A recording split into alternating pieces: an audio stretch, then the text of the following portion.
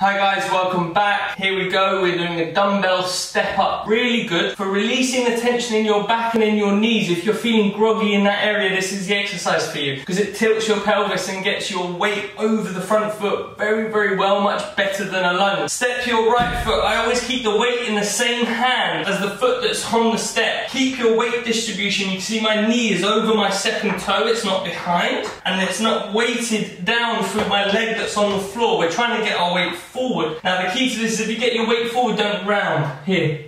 Keep your spine extended. Push down through the foot that's on the step. And if you can, bring the knee up. Otherwise, just bring the foot together at the bottom. Step back. Repeat on the same leg. Again, leaning your body weight over this leg, extending your spine and pushing down until those glutes really engage and those quads really lift your body weight. Then you change legs. Change hands, repeat on the opposite leg. You can swap from leg to leg on this continuously because while one leg works, the other rests. Again, weight distribution over this front foot. Tilt your pelvis back, lift your chest up, drive down through that step. Bring your knee up if you want to work on your balance at the top. Really important lower body, single leg exercise that you can do without damaging your knee and your lower back. So making sure that you're getting around the issues that you might have so that you can still train as hard as you would otherwise, even with those issues. Really important exercise, guys. I really think this is a useful video. Share it with a friend if you think you know someone that might need it. Don't forget to subscribe and all that jazz, guys. Take care, lots of love, and see you soon.